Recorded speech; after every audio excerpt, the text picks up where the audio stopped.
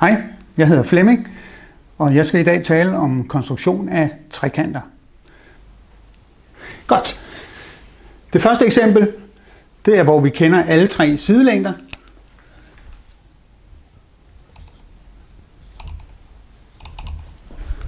Det er de blå, der er skrevet på trekanten derovre.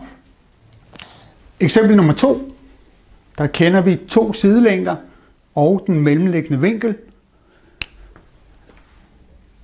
Så vi kender for eksempel den side B, vi kender siden C, og så kender vi vinkel A herover. Det tredje eksempel, det er, hvor vi kender to vinkler og den mellemliggende side.